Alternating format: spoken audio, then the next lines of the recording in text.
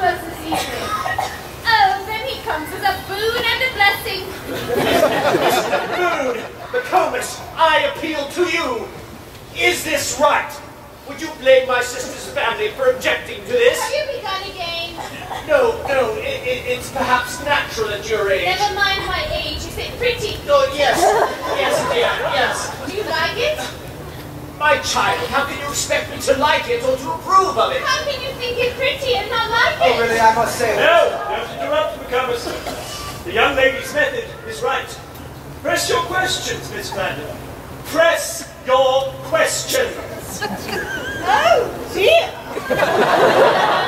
You are a regular overwhelmer! You always go on like this? Yes. Don't try to put me out of countenance, young lady. You're too young to do it. Sit down.